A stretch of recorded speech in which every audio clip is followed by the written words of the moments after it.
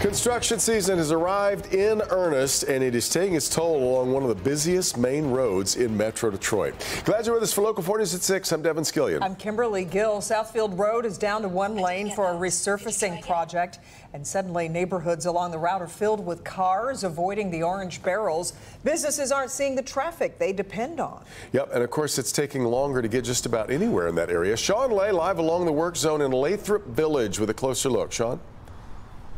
We're live here in Lathrop Village, and look, one road official said we're tearing up Lathrop Village because look, Southfield Road so busy, needs a complete resurfacing, so the barrels are out, and right after 696 it's going down to one lane, extremely slow right there. That's going to impact how you get around. Also, follow me this way, it's going to impact small business. We're talking about Tara Young's 44 burrito. This is her dream, beautiful shop right here, deep fried burritos, but she needs to get customers in and out to survive.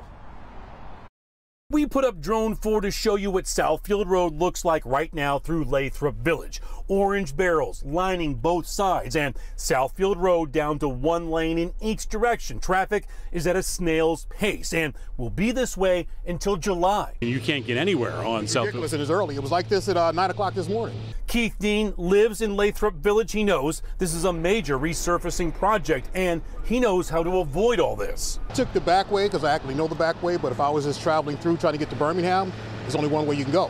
We all want smooth roads. We also want small businesses to thrive, like Tara Young's burrito business. But it's hard work, right? How much work? The most hardest work I've ever encountered. Young has something special cooking with her 44 burrito shop northbound Southfield Road right at 11 Mile. Her deep fried burrito is to die for. She has to let people know she's here, but now... Will I have enough traffic flowing? Will you? Do you know? Don't know.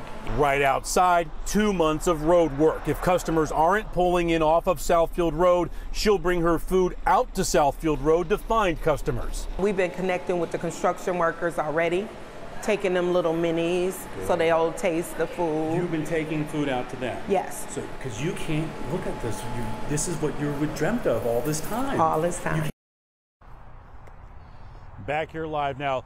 Listen, a couple things to talk about 44 Burrito here on Southfield Road. Tara Young moved from 8 Mile Road to this beautiful new location. Now you got road traffic out here slowing down, but I like her hustle coming out here and feeding the road crews to get them in here to buy, and also maybe getting customers, if they're slowed down out here, to come in and also. And if that's not working, she's got her truck. She will bring the burritos out here. Guys, these are deep fried. Absolutely fantastic, but listen, we've seen this before when you've got traffic like this, a slowdown. You don't want to see a slowdown at the business, so we'll be keeping an eye out here. This is going to last until July, guys, out here on Southfield. Back to you. A long, expensive wait for many. All right, Sean.